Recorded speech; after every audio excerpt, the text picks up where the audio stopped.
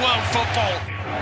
But when Messi's presented with this free kick, would he go right? Would he go left? Would he go under the wall? Well, no, he tries. Before Malcolm would cut this one back to Messi on 89 minutes. Messi makes it look easy. His second yellow card, finished by a red. Lionel Messi then doing what he does best.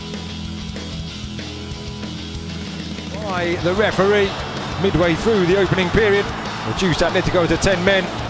In the second half, needed the challenge of Jose Maria Jimenez, waited for Godin to go to ground before sliding in the home team's second.